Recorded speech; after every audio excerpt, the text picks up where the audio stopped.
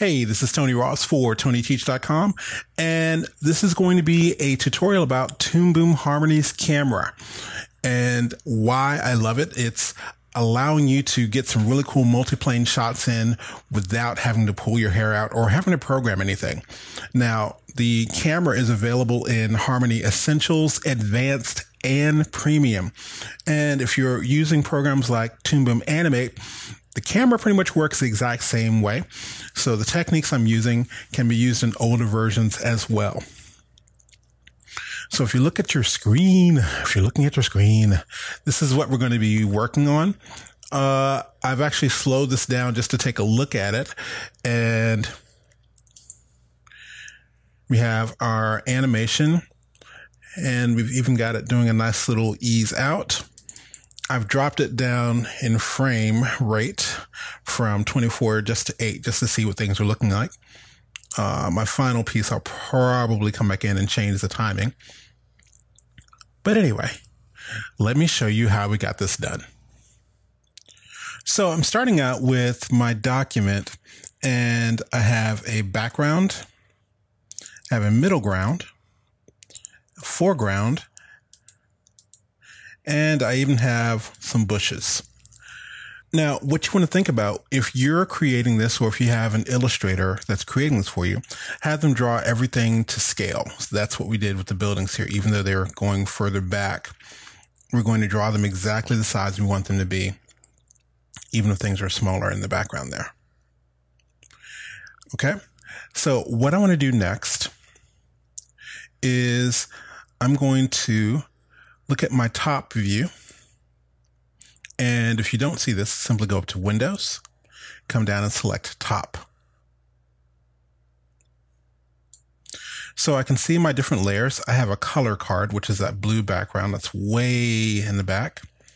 I can select here, and that's selecting my background, middle ground, and foreground. And if you look, this is kind of like a diorama. This little line right here represents all of these layers as if we're looking straight down on top of them. So by default, they're all at the same Z index or Z axis. So what I'm going to do is I'm going to select the background, and I'm going to go over here, and let's see, I'm missing some tools. I need my advanced animation tools. So let's go to Windows, come down to Toolbars, and select Advanced Animation. I'm going to grab my Translate tool. And I'm going to do this the wrong way first, just to show you how this works. I'm going to click and push backward so it goes back in space. So it's further away now. Now, if you're familiar with working in After Effects, that's kind of the way things would go, and then you'd go in and scale everything back up. But inside of Toon Boom Harmony, we've got a better way of doing this. So I'm going to do Command Z to undo that. And instead, I'm going to come over here to this tool that says Maintain Size. So I'll click on that. And now I'm going to push the background backward. But if you look over in our view here, nothing is changing because it's maintaining the size. So I'll select the middle ground, push that back a little bit further as well. Foreground, I'm going to bring that forward. If you notice, I can make the bushes disappear a little bit. Let's bring that a little bit forward. And last but not least, I'll select the bushes and bring those ahead of the foreground.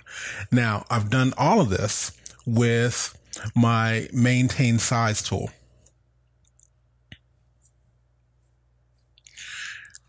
So the next thing I want to do is I want to come in and use a camera. So I'll come down here to my timeline, and I'll add a camera. And because I want my camera to be able to move, I'm going to attach it to a peg. But before I do that, I do want to show you what the camera can do. I'll click on Translate. And I'm just moving the camera around from left to right. And just that quickly, we have this beautiful little multi-plane scene. So I'm going to do Command Z to undo that. Now, if you notice at the very beginning, I didn't even set this up so it's not going off the edge. The reason I'm not worried about that is because I don't have to scale this, because this isn't a stage as it is in Flash. This is my camera. So what I want to do, with my camera selected, I'm going to attach a peg to the camera. And instead of me enlarging the city, I'm going to push the camera in until it fills up that scene. And I can even come here, right in the camera area, and click on the top and just pull that up a little bit. Now, none of this is animated yet. So what I want to do is I'll select all of my layers. So hold on my Shift key, and I'll extend the exposure, just doing F5.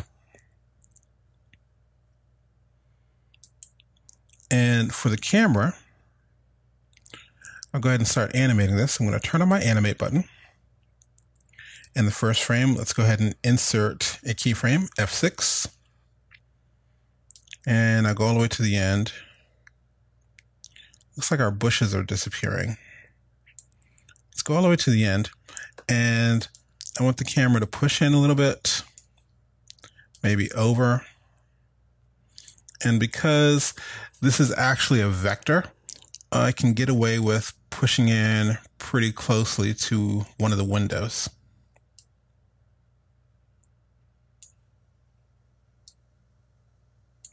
All right, so I'm just kind of toying backward between the top as well as directly on the camera view. Okay, and what I want to do now is make sure there we are. The bushes are on each layer there. Let's do F5 and make sure that's extended. All right. And last but not least, this is another thing that I always joke with people about. I had a good friend that actually the person who actually drew this, Lamont, he would always do these little black frames around things if he was working in Flash. And that's pretty much to show what everything would look like when it's animated. So I'm going to turn on my camera mask. And so it blocks everything out. And I'll come down here. Let's turn this on loop. I'll click play.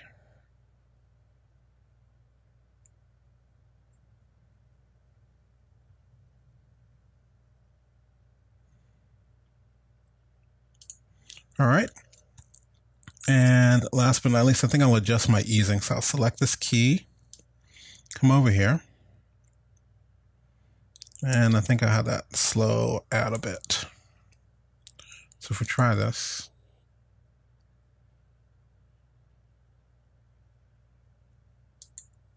Okay. Not too bad. And what I want to do now is I want to see if I can show my controls. Okay, so that was Command F11, or just right click and do show controls. And what this is, it shows our actual path here. So what I can do is in the top view, come over and actually have this curved a bit.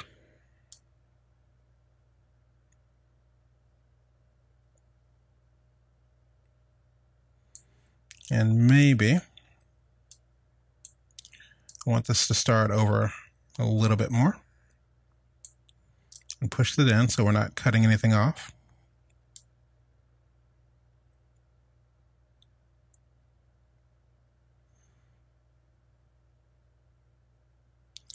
So we can even curve the direction of what's going on. And maybe the very beginning we'll even bring it at the base. Not too low down.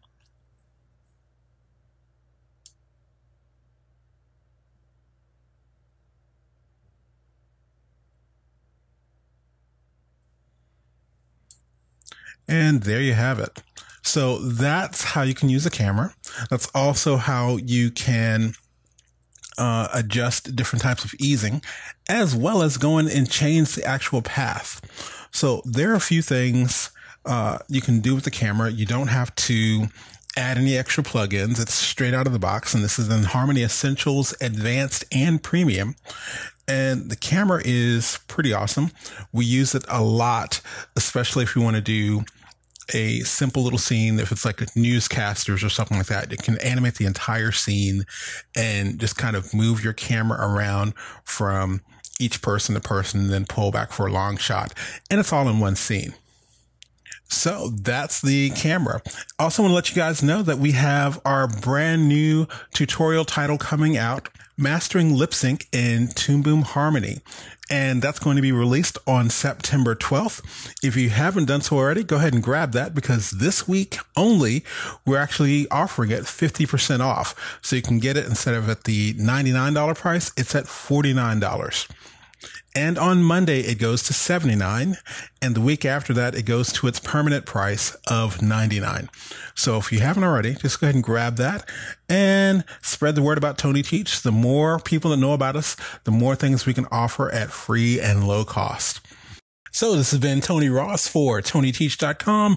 Remember, keep it simple. Make it perfect. If you don't have time to make it perfect, rethink the idea. Have a good one.